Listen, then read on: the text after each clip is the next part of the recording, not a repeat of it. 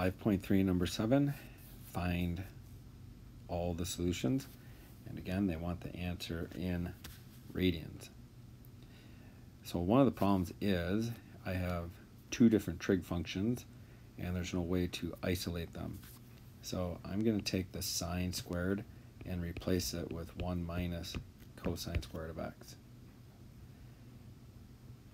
But I didn't do anything to this cosine, and I didn't do anything to this 1.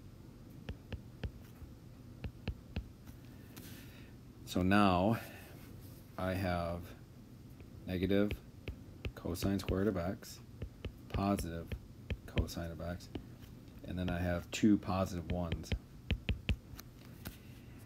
Now, I don't know how it works for you, but I do not like my first term of the quadratic to be negative, so I'm going to flip everything. So I'm going to switch the sign on every term, and then we'll look at factoring.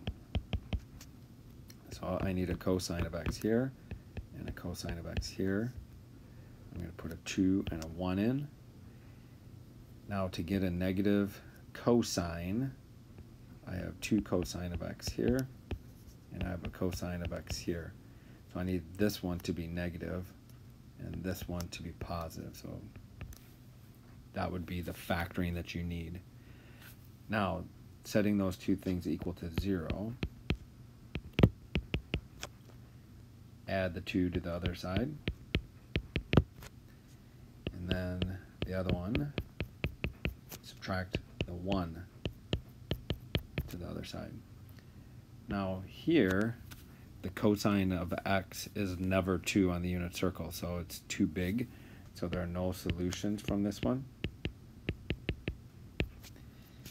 And then this one, when you look at when is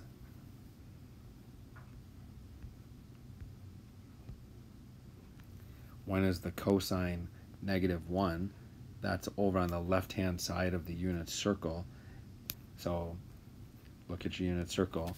What's the angle on the left-hand side? Go ahead and type in the radian for that one. So make sure you do the radian measure for where cosine is negative 1.